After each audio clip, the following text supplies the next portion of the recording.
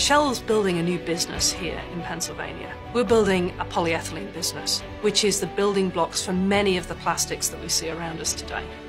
Our polyethylene business is based in the US. So it's only right that the people who build this plant should also be from the US and should develop in harmony with our business. It gives a chance for us to put local talent, quality people to work.